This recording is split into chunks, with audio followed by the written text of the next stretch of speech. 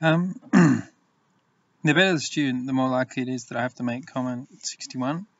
Because sometimes get so bogged down in a complicated process that you forget that you can collect like terms. So if you're just solving a simple U-rate equation there, you might realize that you can take away 1 from both sides. And then suddenly you get stuck. Well, this is the point, is that you can collect like terms there. It should be a 5, sorry. And then you're away.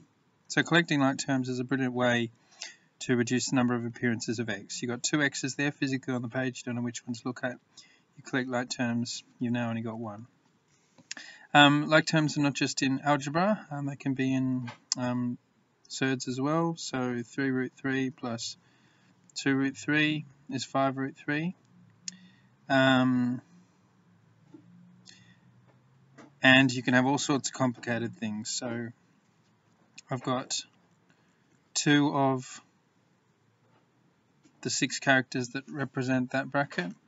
I'm taking away 7 of the 6 characters that represent the same bracket.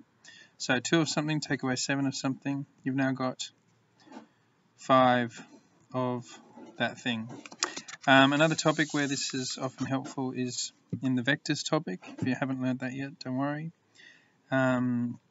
But sometimes people get freaked out because they have something like negative half u minus u plus v in a bracket, and I'm always saying collect like terms. How we do that? Well, imagine there's a 1 there, multiply out the bracket, just copy this part. So negative 1 times u, you can imagine there's 1 there as well. Negative 1 times 1 is negative 1. Imagine there's a 1 there. Negative 1 times 1 is negative 1. You've got negative half of something, take away 1 of it, you're down to negative 1.5 of it. So that's your answer there.